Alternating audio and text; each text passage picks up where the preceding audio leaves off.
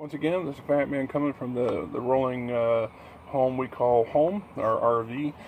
This is one of those rare Sundays where I don't have a weekend packed full of stuff to do. The wife and I went to the fair yesterday.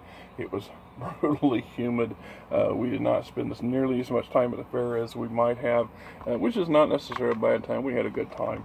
The crowds were, this Iowa State Fair was extremely crowded. I mean, you literally had crowds in the crowd.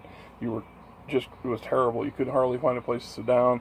You know, when you did, you just about didn't dare stand up for a minute because somebody would jump in your spot. There was no wind to speak of, which made it miserable.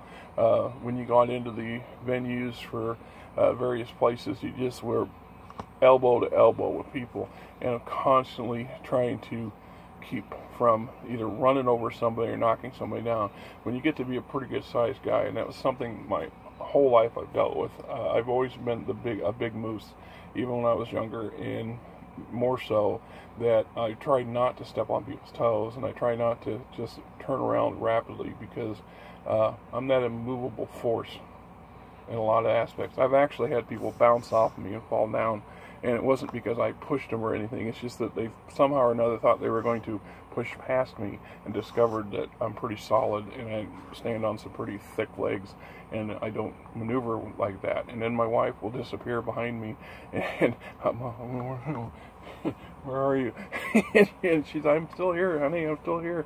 She held my hand through most of the fair because you almost had to. I mean, the crowds were that bad. And then in such, I'd worked yesterday morning and I got off and I come back from work and I thought, well, we had planned to go out today, and I said, well, you know, it's still early, we could go yesterday. We just go ahead and go down there, and we did. And in a hurry to leave, I left my phone. I had her phone, and I intended to do a video or two while we were there, but the reality is it was just so noisy, and so packed, and so crowded. I don't see how that would have done well, and probably was for the best. I did get a couple pictures that are on her phone, and one very crude video, both basically a panning of the street just to show just how crazy it is. And when I can figure out how to get her stuff over to my stuff, I'm going to post it for those who really don't care about that stuff. No big deal. But hey, as I said, this is day 13 of our 30-day challenge. 31-day challenge in reality, because I looked at the calendar for August of this year. There's 31 days. Something about leap year. Last year was a leap year. This year was a leap year. Describe what it says. Just day 13. Describe where your play has evolved. Where you might play. Well, okay. So from that perspective, as I said in previous videos, I spend more of my time as a game master, as a GM, than as a player. And I can, pound for pound, hour for hour, I can say I have 100 hours of game mastering to 1 hour of play. Now that is still a considerable amount of play, considering I've been at this for 40 years, so 4 decades and counting. So I've had quite a bit of experience playing, but most of my repertoire belongs to this other side of the table.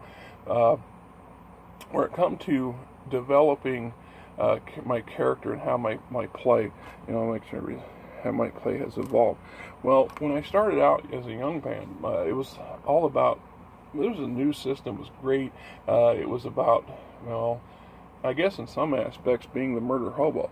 We didn't go out our way to slaughter everything, but we tried to really learn to invest ourselves in the game, and we became obsessed with character development and getting the next best piece of kit.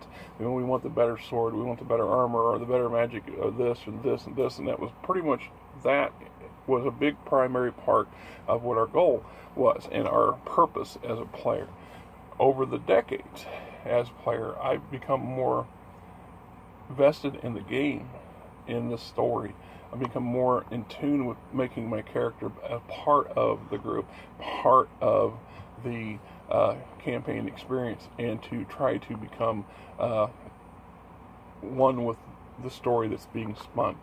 And that's a challenge too for some people. I know that in the early days, a lot of times, and I see this with sometimes when I get a number of brand new people together who've never really played before, not played with each other, literally just never played before, and getting the concepts. Now, the older players tend to get it a little quicker than the younger players. It's not about keeping score.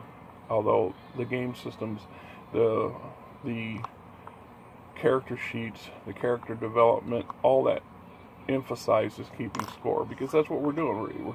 We're gaining experience in some form. That way we can level up or advance our characters, develop them further.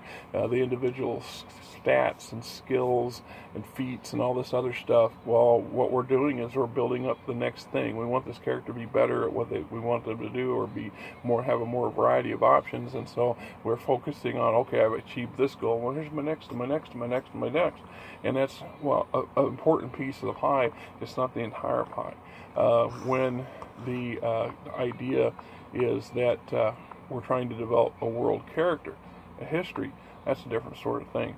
I think, there's some arguments and good stuff on that. But that has that. I don't know if it answers the question or not, or if I just rambled even more.